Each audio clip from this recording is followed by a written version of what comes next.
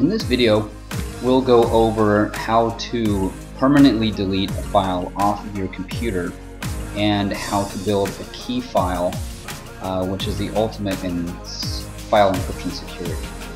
So when you actually delete a file off of your computer, you're not actually deleting anything. You're just telling the computer that you don't want to use it anymore, but it sits there waiting to be stolen.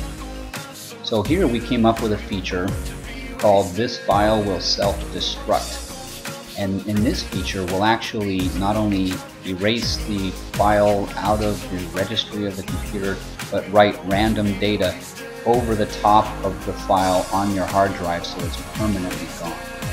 So if we go, "This file will self-destruct," and you can see right here it says, do you want to overwrite your file with random data so that it's permanently deleted?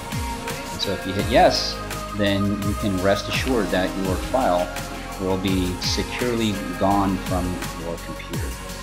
So that's what the "This file will self-destruct" feature does.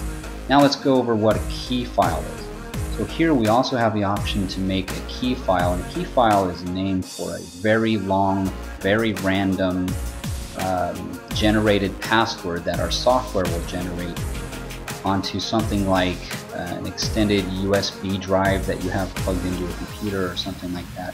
This is only to be used if something is super sensitive.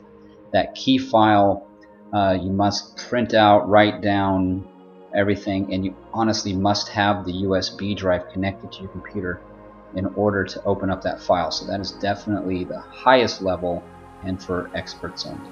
So hope that helped.